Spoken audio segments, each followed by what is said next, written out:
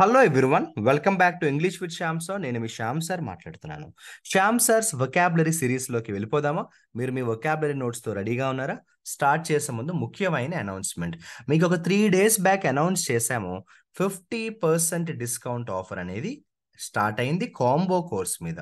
అయితే ఈ combo course ఎవరైతే తీసుకుంటారో వాళ్ళకి 50% డిస్కౌంట్ అనేది ఆగస్టు 4వ తారీఖు వరకు మాత్రమే ఉంటుందని ఎర్లియర్ వీడియోలో కూడా చెప్పడం జరిగింది.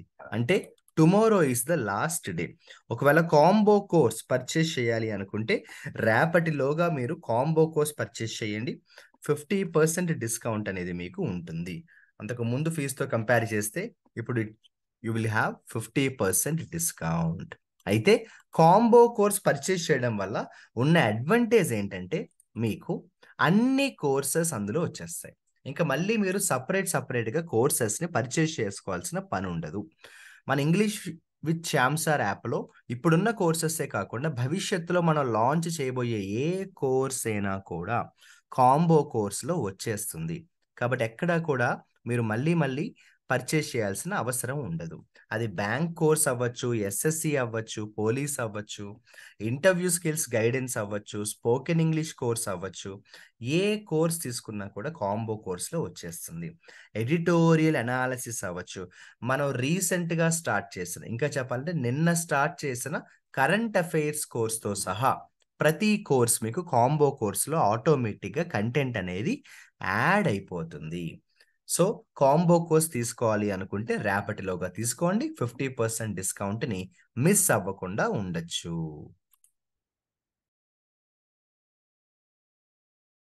అదేవిధంగా మన ఇంగ్లీష్ విత్ శ్యామ్ సార్లో ఉన్న కోర్సెస్ అన్నిటి మీద 50% డిస్కౌంట్ అనేది రేపటితో ఎండ్ అవ్వబోతోంది. ఎవరైనా ఎస్ఎస్సి సిజిఎల్ లాంటి కోర్సెస్ తీసుకోవాలి అనుకుంటే ఈ రోజే తీసుకోండి. ఎందుకంటే మనకి రెగ్యులర్గా ఉండే ఫీజు 999, ఇది ప్రెసెంట్ డిస్కౌంట్లో ఉంది కాబట్టి 499. ఇది కూడా రేపటితో ఎండ్ అవుతుంది. అలాగే ఎడిటోరియల్ అనాలిసిస్ మీద కూడా ఉన్న డిస్కౌంట్ టుమారో ఎండ్ అవ్వబోతోంది.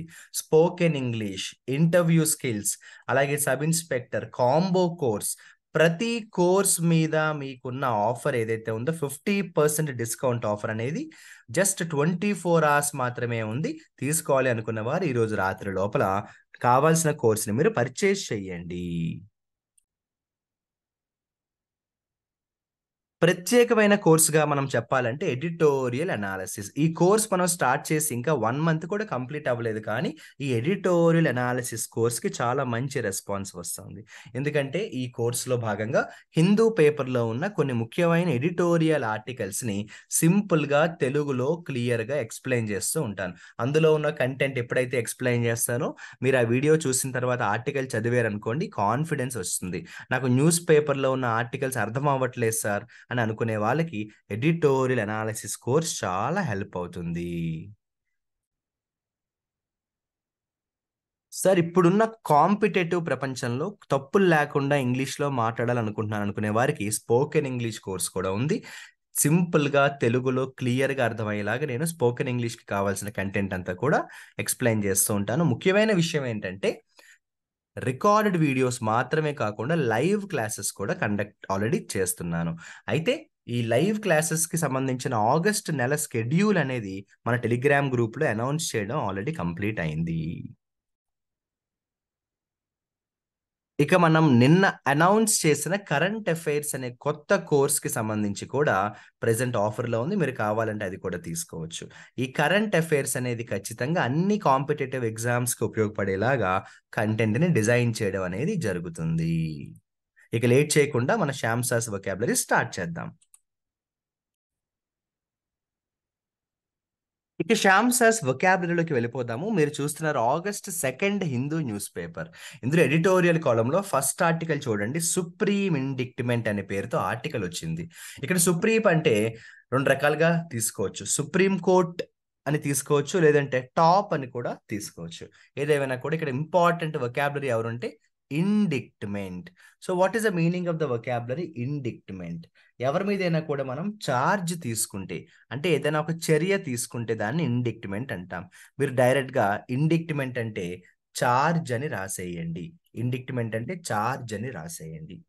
తర్వాత చూడండి, ఇక్కడ పుల్లప్ అనే ఒక ఫ్రేజల్ వర్బ్ కనిపించింది. ఇదేంటిది? పుల్లప్ ఏంటి? పుల్లప్ అంటే పైకి లాగడమా? కాదు. పుల్ అంటే లాగడం. పుల్లప్ అంటే అర్థం ఎలా వస్తుందంటే స్టాప్ అన్న మీనింగ్ వస్తుంది. లేకపోతే ఒక రకంగా చెప్పాలంటే మనం ఎవరికైనా కూడా ఆగడం, ఆపడం అన్న మీనింగ్ వస్తుంది. సో పుల్లప్ అంటే రాయండి స్టాప్ అని రాయండి. పుల్లప్ అంటే స్టాప్ అని రాయండి. తర్వాత చూడండి, లిథార్జిక్ అనే ఒక వొకాబులరీ వచ్చింది. లిథార్జిక్ అంటే ఏంటో తెలుసా? చాలా స్లోగా ఉండడం లేదా చాలా డల్గా ఉండడం. చాలా స్లోగా డల్గా ఉంటే ఏమంటాము? లిథార్జిక్ అంటాము. లిథార్జిక్ అంటాము. లిథార్జిక్ అంటాం. తర్వాత చూడండి, డోస్డ్ అనే ఒక ఇంట్రెస్టింగ్ వొకాబులరీ ఇచ్చారు.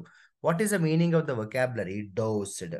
రెండు రకాలుగా చెప్తాం దీన్ని. మెయిన్గా ఎలా చెప్తామంటే, ఫర్ ఎగ్జాంపుల్ మనం బాగా తడిసిపోయామనుకోండి నీళ్ళల్లో, బాగా తడిసిపోతే అప్పుడు డోసుడ్ అంటాము. అంటే బాగా తడిగా అయిపోతే దోసుడ్ అంటాము. ఇంకొక మీనింగ్ ఎలా వస్తుందంటే మంట ఆర్ ఎక్స్టింగ్విష్ చేయడం, అంటే మంటను ఆపడం. ఎక్స్టింగ్విష్ అంటాం చూసారా, అలా మంటను ఆపడాన్ని కూడా మనం డోసుడ్ అంటాం. ఎక్స్టింగ్విష్ అంటాం కదా, ఎక్స్టింగ్విష్ అంటాం. అలా కూడా దీన్ని చెప్పచ్చు. ఎక్స్టింగ్విష్ అంటాం, అలా కూడా దీన్ని మనం చెప్పచ్చు. ఇక మనం కానీ చూసుకుంటూ వెళ్ళినట్టయితే తర్వాత ఉన్న ఇంపార్టెంట్ వొకాబులరీ ఏమైనా ఉన్నాయేమో చూద్దాం. మీరు ఏం చేయాలంటే వీడియో మాత్రం వెంటనే పాజ్ చేసుకొని మీ మొబైల్లో రాసేసుకోవాలి. అంతేగాని తర్వాత రాసుకుందామంటే అస్సలు టైం ఉండకపోవచ్చు కొన్నిసార్లు మనకి. ఓకేనా? తర్వాత ఇక్కడ బ్రేక్ డౌన్ అన్నారు. ఇదేం పెద్ద కష్టమైన వొకాబులరీ కాదు. నా కారు బ్రేక్ డౌన్ అయింది అంటాం కదా, అలా అన్నమాట. సో బ్రేక్ డౌన్ అంటే అర్థం ఏంటంటే రిపేర్ అని రాయొచ్చు. కొన్నిసార్లు ఫెయిల్యూర్ అని కూడా రాయొచ్చు. బ్రేక్ డౌన్ అంటే ఫెయిల్యూర్ అని రాయొచ్చు. ఫెయిల్యూర్, ఓటమి అంటాం కదా, పరాజయం అంటాం కదా, అలా. ప్లీడెడ్ అంటాము. ప్లీడెడ్ అంటే ఏంటి? మామూలుగా చెప్పాలంటే ప్లీడ్ అంటే రిక్వెస్ట్, అవునా? ప్లీడ్ అంటే ఏంటమ్మా? రిక్వెస్ట్. ప్లీడెడ్ అంటే కూడా ఆల్మోస్ట్ అటువంటి మీనింగే వస్తుంది. అయితే కోర్టు విషయంలో ప్లీడెడ్ అన్నాం అనుకోండి, మనం ఏదైనా ఒక ఆర్గ్యూ చేయడం అన్న మీనింగ్ వస్తుంది. సో రెండు రకాల అర్థాలు వస్తాయి. బెగ్ అన్న మీనింగ్ వస్తుంది, ఆర్గ్యూ అన్న మీనింగ్ కూడా వస్తుంది. ప్లీడ్ చేయడం అంటే ఏంటంటే ఆర్గ్యూ చేయడం అంటాం. ప్లీడ్ చేయడం అంటే ఆర్గ్యూ చేయడం. హారిఫిక్ అంటే భయాన్ని కలిగించే. వెరీ స్కేరీ అని రాయండి. హారిఫిక్ ఇన్సిడెంట్ అంటే వెరీ స్కేరీ ఇన్సిడెంట్. ఇదంతా ముందే నేను మీకు చెప్పాను ఏంటంటే మాబ్ అంటే ఏంటో. చాలా మంది గ్రూప్ ఆఫ్ పీపుల్ ఏమంటామంటే మాబ్ అంటాం. ఇది లాస్ట్ క్లాస్లో కూడా చెప్పాను. అదేవిధంగా పెరేడ్ చేయడం అంటే నడవడం అని చెప్పాను, వాకింగ్ అని చెప్పాను. పెరేడ్ అంటే ఏంటి? వాకింగ్ అని చెప్పాను. ఇక ప్రాంప్ట్ చేయడం అంటే ఒక రకంగా మోటివేట్ చేయడం అన్న మీనింగ్ వస్తుంది. ప్రాంప్ట్ చేయడం అంటే మోటివేట్ చేయడం. పాజిటివ్గా చెప్పాలంటే మోటివేట్ అని రాసుకోండి.